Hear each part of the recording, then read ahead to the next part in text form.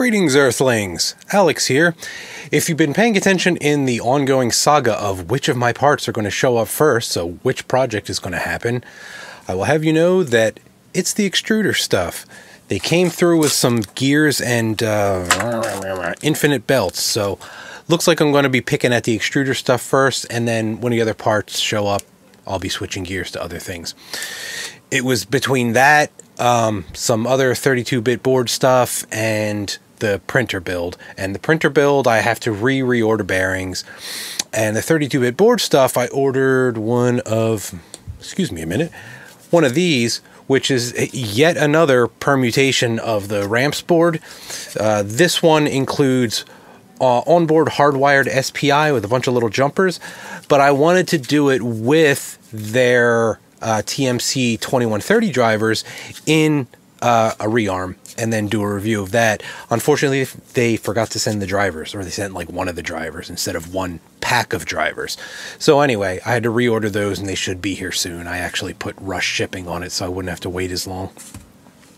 But regardless, since we're doing extruder stuff, I have to pick a fan to like a cooling fan to design around. So as you recall from back a little while ago, I said that I had ordered a metric buttload of different cooling fans and I was going to be testing them out.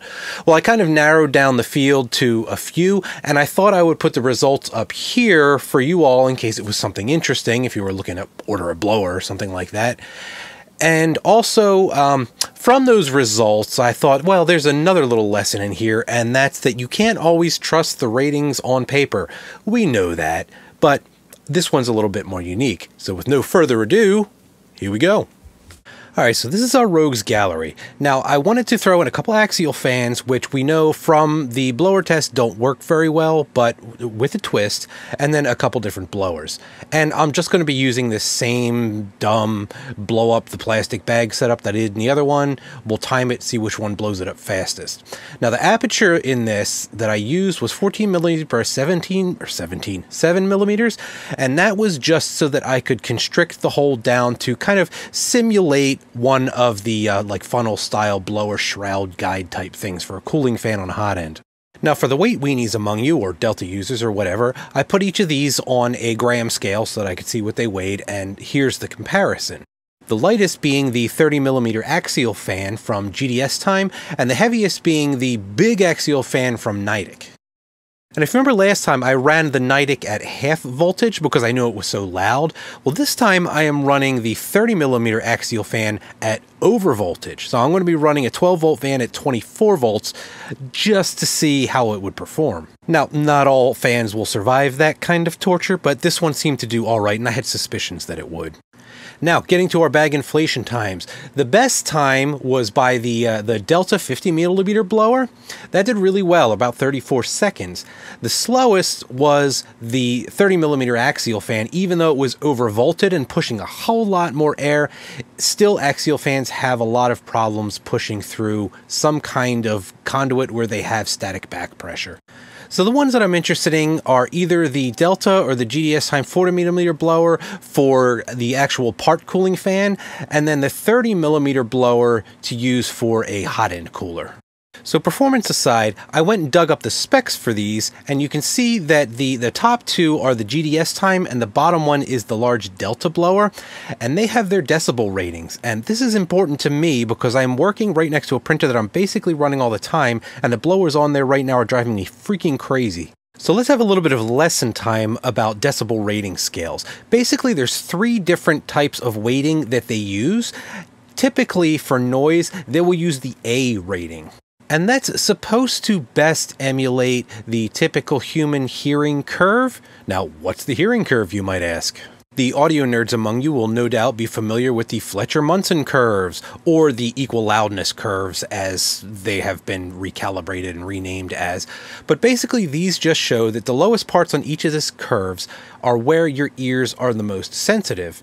So you can see that we can hear a frequency at like 3000 kilohertz a whole lot better than we can hear a frequency at like 100 hertz. Now the decibel scale is a little bit weird if you're not used to working with it, but that's a 20 decibel difference, which means it's about 4 times perceived difference in loudness. So for example, if we hear a signal that's 100 hertz at 60 decibels, and then we hear a signal that's 3000 hertz at 60 decibels, even though they're the same decibel rating, we are going to perceive the 3000 hertz ones as much louder. Now again, as we saw with the data, they each have decibel ratings. And they're within 1 decibel of each other, which is practically intangible. But, as is often the case, that just doesn't always transfer into reality land as we know it. So I made a recording of each of these fans, and I compared them. I ran them through an FFT plugin to look at the frequency spectrum, and I clipped little bits of it out here for you to hear.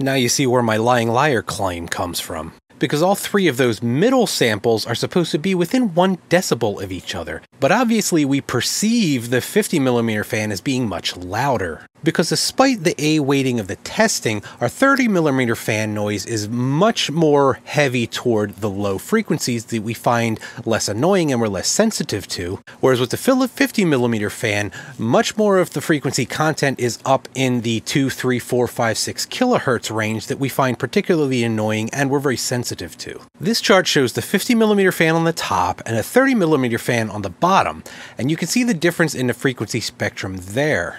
Let's hear them again back to back.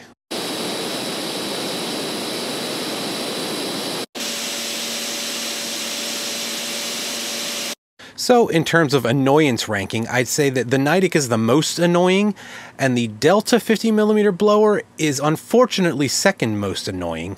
And that is unfortunate because it was obviously the best of the blower fans in there. And then the least annoying was the overvolted 30mm axial. However, it had really poor performance. So it looks like I'm going to design around a pair of 40mm blowers, and then maybe I'll make provisions to make a larger one, or I'll keep an eye out for another quieter blower that's out there. Now, I had been testing these 10mm thick blower fans because I've previously been using these larger 20mm thick fans, and I found them all to be pretty loud, and they get a little bit rattly after a while, but I may look back into maybe higher quality versions of these as well. But for now, I'm just going to design around the 40x40x10. Alright, thanks for checking out the video. I'll have some more out soon. As always, there are support links in the description below.